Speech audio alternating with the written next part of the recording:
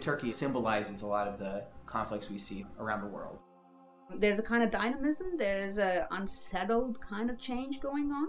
There's just so much richness of culture, of ideas, of conflict that I've never seen or understood elsewhere.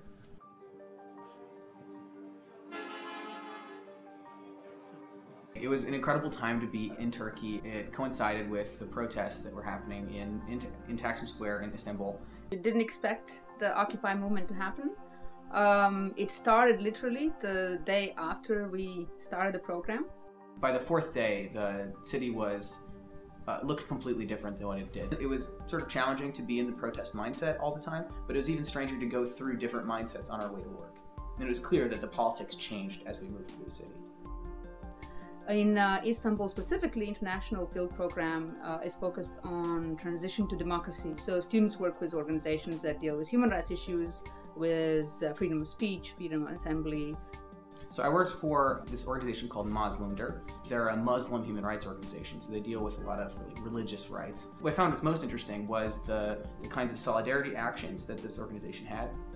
Even though they were sort of traditional and conservative in their focus, they found most successful solidarity with the Kurdish human rights activists and also women's human rights activists if their activism aligned. They also worked on issues associated with human rights abuses, or at least human rights issues in the protests.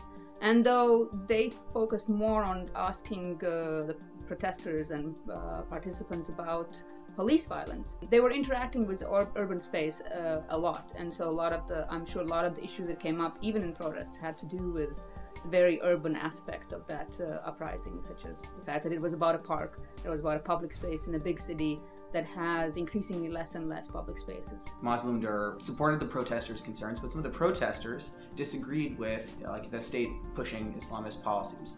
So our organization was sort of at odds with some of the claims that the protesters had.